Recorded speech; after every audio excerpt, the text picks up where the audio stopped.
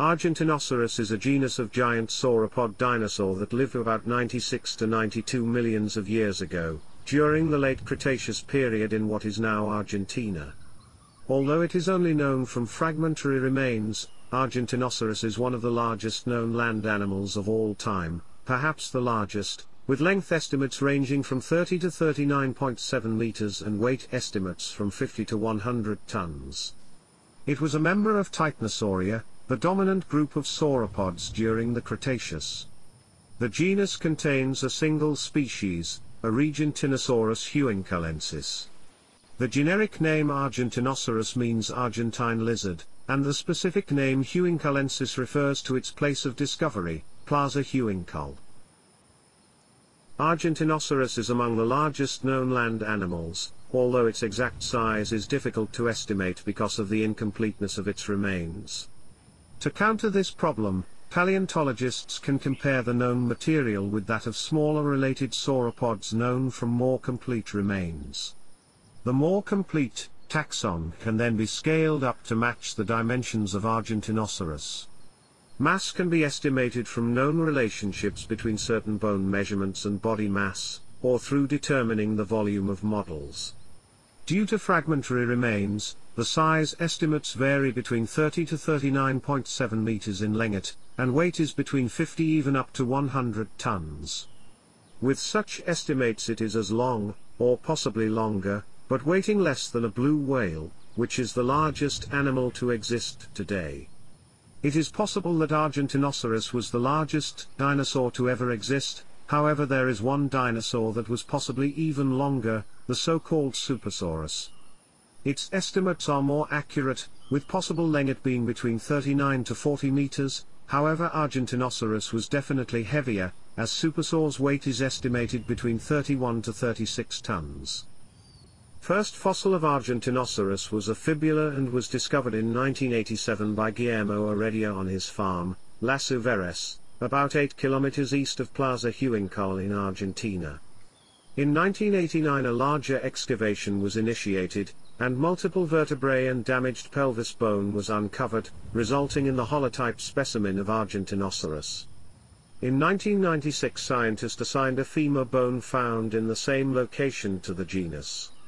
The bone was deformed during fossilization.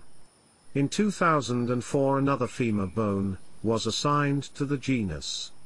It was not as deformed as 1996 femur, it only preserves the shaft of the bone.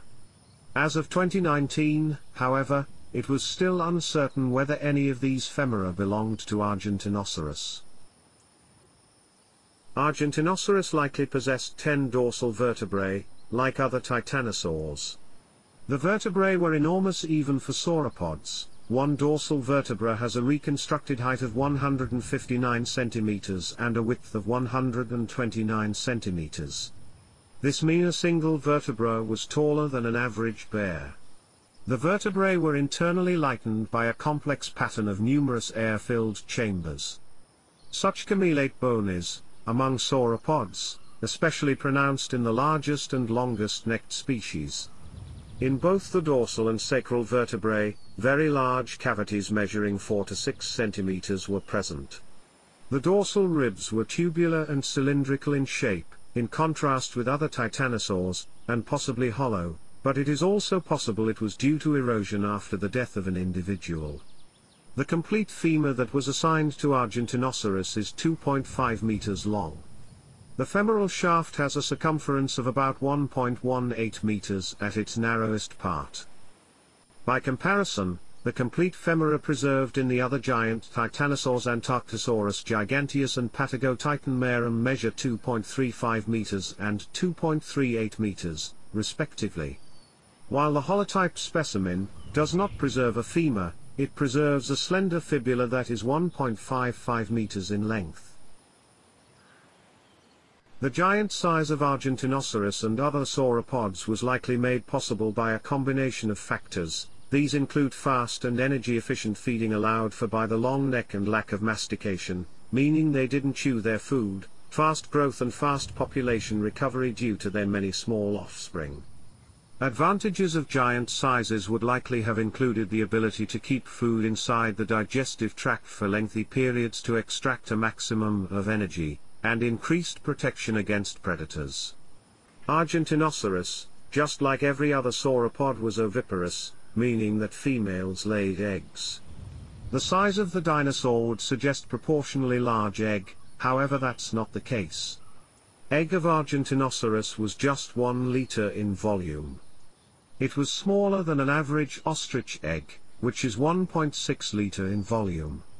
Freshly hatched Argentinosaurus would have been no longer than 1 meter, and not heavier than 5 kilograms. It is possible that they were fox-sized.